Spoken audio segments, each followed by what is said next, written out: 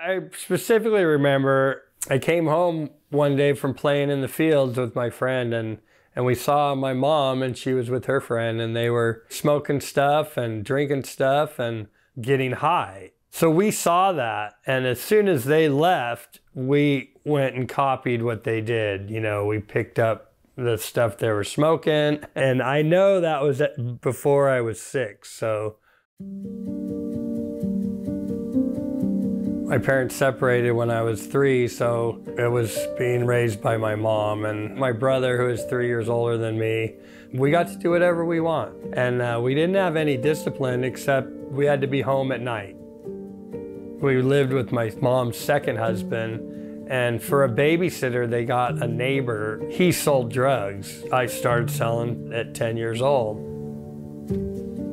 But when I was 12, my brother and his friends, and we were getting high, and I OD'd.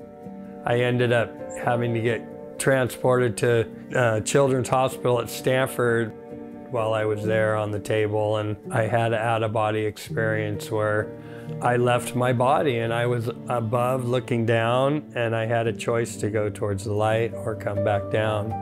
And I was going towards the light because it was like heaven, or it was just drawing me. I can remember the room. I mean, the line was flat and all the doctors, and they were doing the defibrillator, and none of that brought me back. What brought me back was when I heard my mom screaming, "He's too young." I had a choice. I could keep going or I could go back. And when I heard her, I went back. I'm 27 years old and I live in a dope house. The plan was to graduate college and then, launder the money that we were making from the drugs. And I didn't plan on becoming so addicted that became the life. My mom had been in the psych ward and they let her out. I was like, "Yeah, you can come live with me, Mom." We spent all the time together. I was working in the garden. The addictions and her lifestyle had caught up to her. I was at the grocery store. I told my girlfriend to go to her mom's house because I knew something bad was wrong. I tried to get in my mom's room. The room was locked. So I went around the outside of the house, climbed through the window, and my mom was there. And she had just shot herself in the head. And it's still hard to talk about, but I'm getting better. I'm getting better. And there's envelopes for me and my brother, and she had planned it and set it all up, and I chose to get high, that's all I knew how to do. So I went and got high, came back in, got high, came back in. I spent 14 hours with my mom. Coroners came and got her, and that'll be with me till the day I die. I came back and lived in Madera with my girlfriend and her 2 kids for a few years, and all we did was use. I was doing methamphetamines, and once you get on that stuff, it's like you're on that train and it's really hard to get off.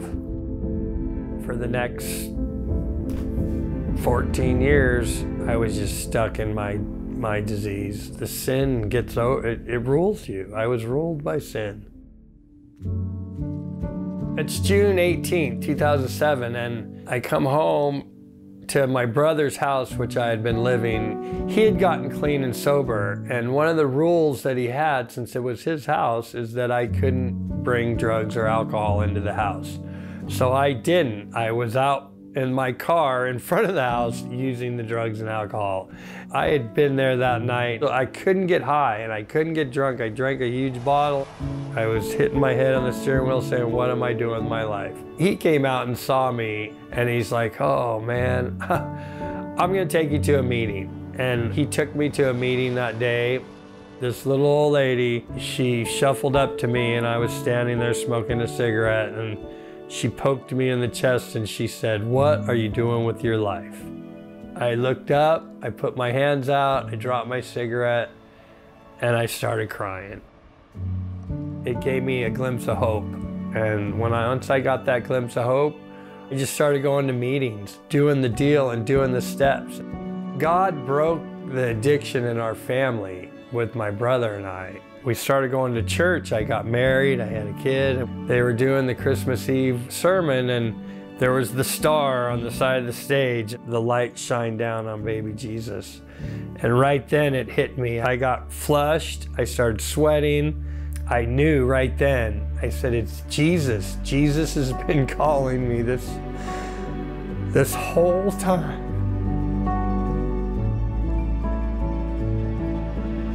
It took 10 years for me to get from that spot of the sin-engulfed life to where I am today, where my God before was drugs and alcohol, and he replaced it with himself.